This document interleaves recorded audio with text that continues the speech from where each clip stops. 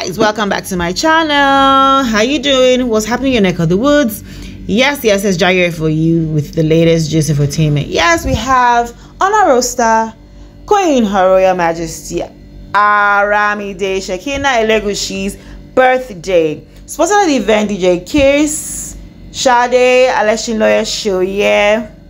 The talented singer, rave of the moment, Alaseyori, was on the ones and twos, giving us her latest hits. King KBSC was there.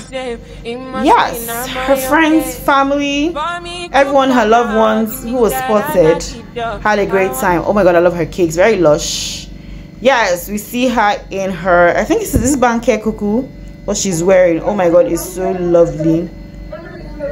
Fit for a queen. Yes, giving us her dance steps. Soye, yummy. Olori, wa. Hey, Elegushi finest. Almost see diamond, see the drip.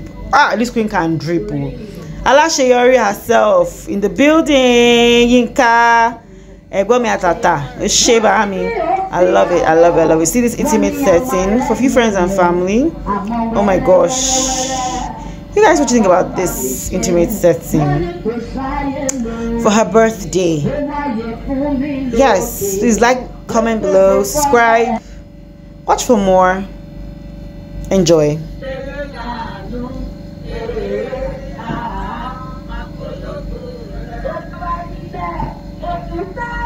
Yay, queen. Yes, so we're a new bar.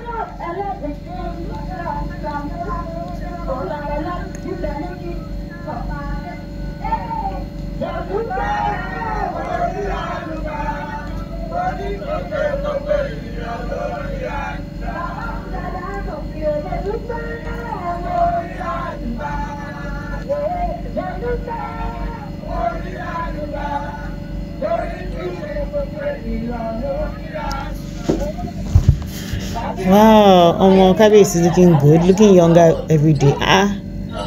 Wow, Auntie Sade, see the steps. I love it. I love her black ensemble, looking lovely. Yes. So guys, what do you think about this clip? What do you think about it? If I know in Grammy, I go still in Grammy. To my poor vitamins. Yay! Wow, who else is spotted at the event? Who else did you see at the event? Wow.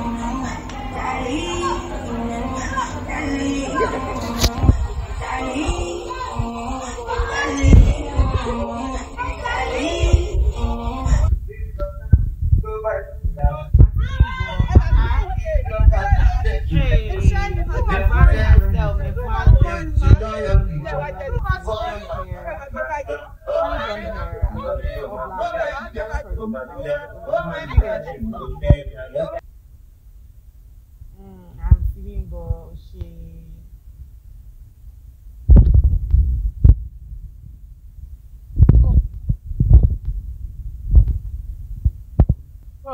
Video they could've got the best of me. Somebody said on me. Since I open up the others for me.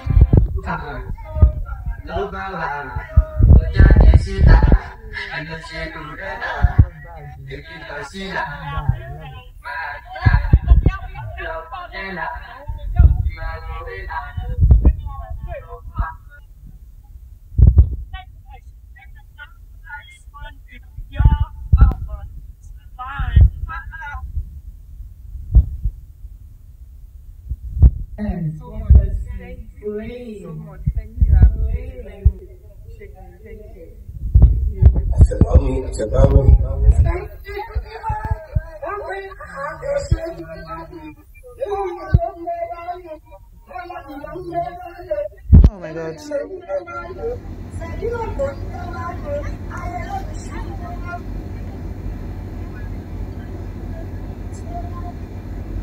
Olori Aramide, hey.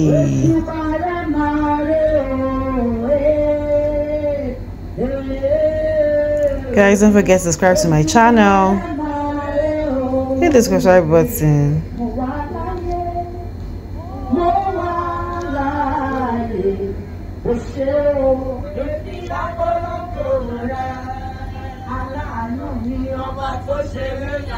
What kind of videos do you guys want me to show? You know, see Faji. Hey, Ekoni Bajel. I love her dress. So, what do you think about her dress? Yeah, it's lovely. Very colorful, very vibrant. Even her hair, the braids. The fabric. I see her bracelet. I see her Rolex. See diamond. Very. Kabe see Elegushi himself. Ha. Kushenla. Is this Kushenla too?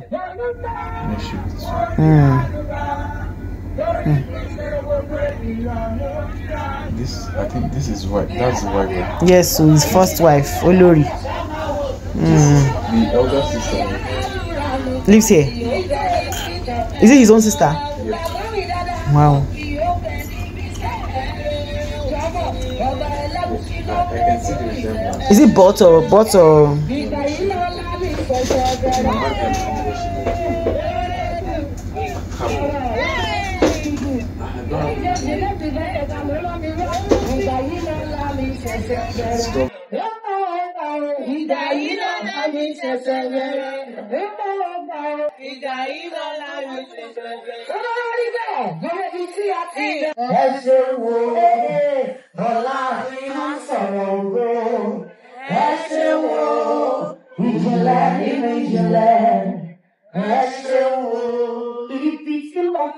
Stop.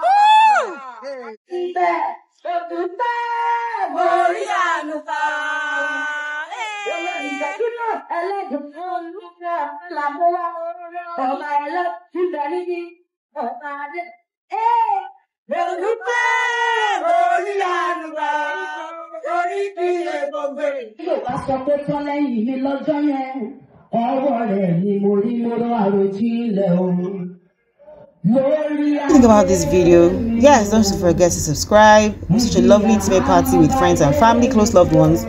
Yes, subscribe and hit the like button. Share with your friends for more. Watch out.